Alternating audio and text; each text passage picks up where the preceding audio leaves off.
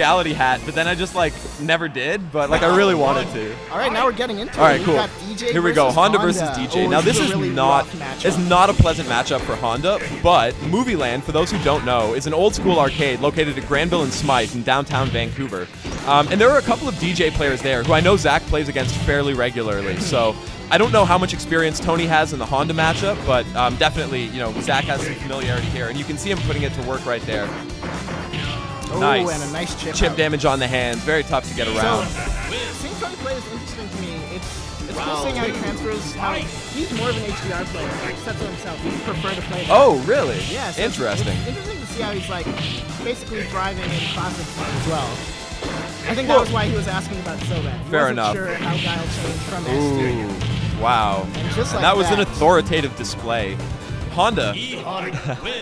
One of those characters who, once he gets in on you, really frustrating to deal with. Like, DJ's ability to keep Honda out is largely based on throwing fireballs and being able to sweep and anti-air him consistently with things like that.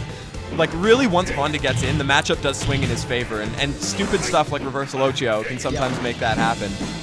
You can see, just like that, Tony jumping back, trying to make some distance. But going in now, looking to make up that life deficit. He's got super, which, you know, he can rack up a lot of damage. So Zach using that super, he knows it's not going to connect there, but he's just using it to close the distance. And now this is a really frightening position. Zach mistimes his meaty setup, but once again, that reversal Ochio.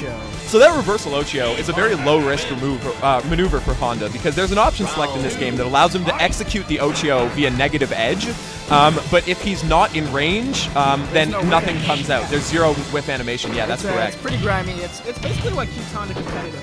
Yeah, definitely. It's his one thing.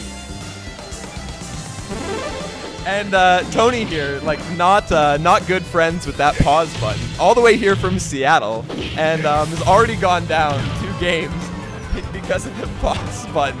And that's how Marieland does, okay? That's how Marieland does. When you come up in an arcade and that's what you know,